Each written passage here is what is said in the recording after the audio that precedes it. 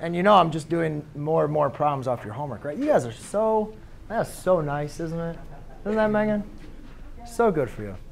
All right, so on this example, ladies and gentlemen, what they ask us to do is to find the measure of each interior angle of each regular polygon.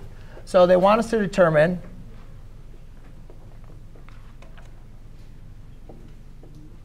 for a dodecagon.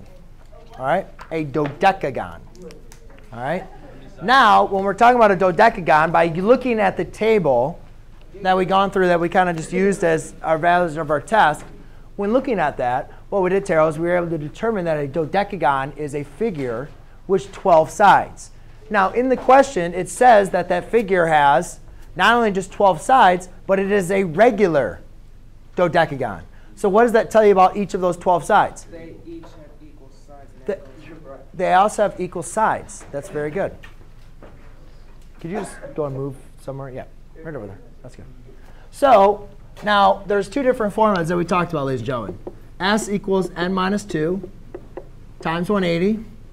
And the individual angle equals n minus 2 times 180 degrees over n.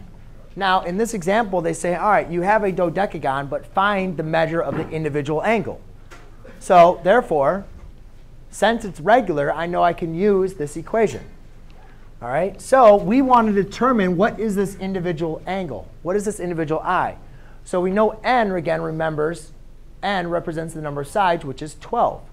So therefore, I have I equals 12 minus 12, or sorry, 12 minus 2 times 180 degrees divided by 12. So therefore, I equals 10 times 180 divided by 12. I equals 1,800 divided by 12. And 1,800 divided by 12 is going to 150. There we go. Because it goes 1.5. Very good. So therefore, I equals 150 degrees. So what that means is if you have a regular-sided dodecagon, the measures are all going to be equal. And all of those measures, each measure that's equal is going to be 150 degrees. OK? Ta-da.